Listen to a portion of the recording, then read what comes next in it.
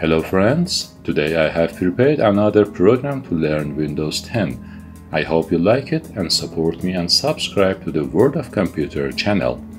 First, press the Start button, then go to Settings and then Network and Internet. Refer to the Settings section.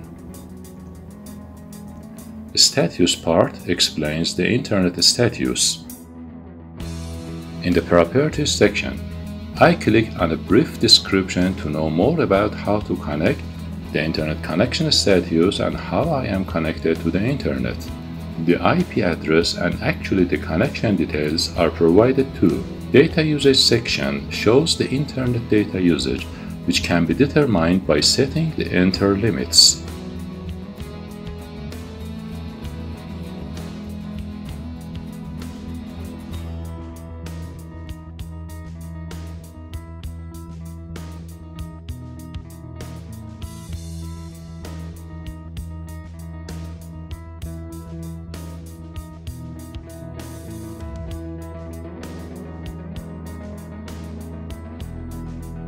The Show Available Networks option shows the list of available networks around us. Network Troubleshooter option. When there is a problem in our connection, I click this option to easily detect and fix the problem, especially if it's an unrecognized problem.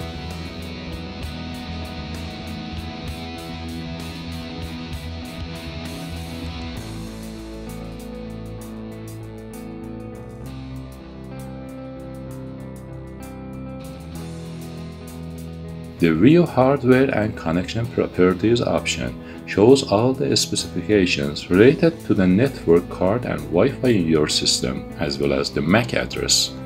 We can also find and see the name of the adapter, or actually the network device. Now in the Start menu, we type Computer Management in the Network or Adapter section to find the name of our system adapter and see that if it's installed correctly or not.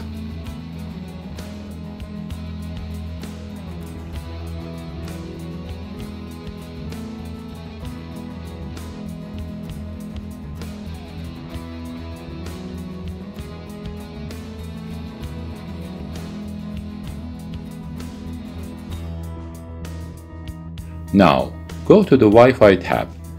The Show Available Network option is to show the available networks around us. The Hardware Properties option shows the Wi-Fi hardware specifications as well as the SSID and the IP address it has received.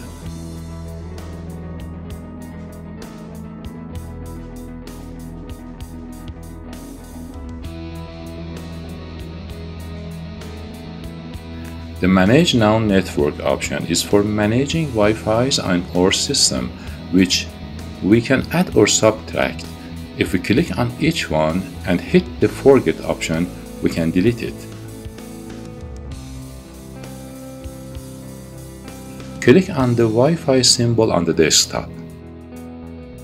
And in the opened list, select your desired Wi-Fi.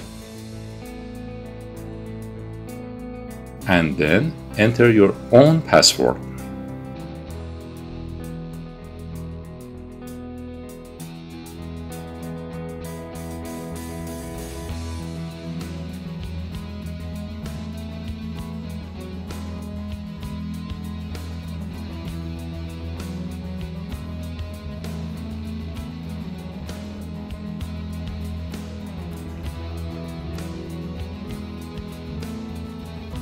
Ethernet tab. This section is related to the type of Internet connections. If you use an Ethernet connection, the IPv4 address of the DNS servers is the manufacturer's name, the driver version, and the physical address. Of course, all these settings were in the Status tab, which were explained separately here. If we click on Change Adapter Settings, it will show the list of all our connections. We can make settings by right-clicking on the desired connection. If we click on Disable button, our Internet will be disabled. If we click on Status and select Details, we will see all IP address specifications.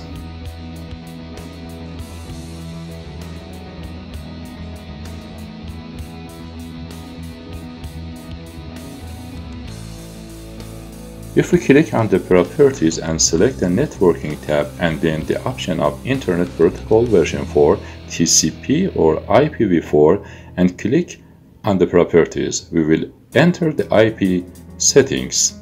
Choose the IP address to make changes according to the network IP range and settings.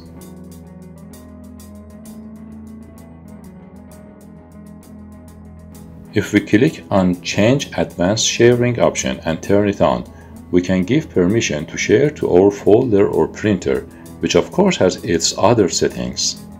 Please send me a message to prepare a special training program if you need it. If we click on Network and Sharing Center, we can enter the network connection setting and select Change Adapter Settings from the left menu. Now we enter the network connection that we explained it earlier.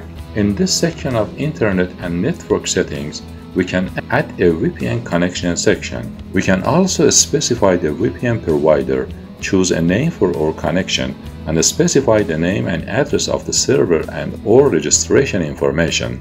Airplane Mode tab.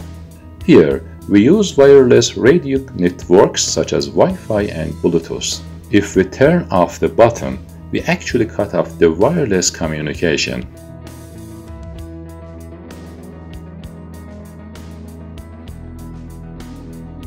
Mobile Hotspot tab.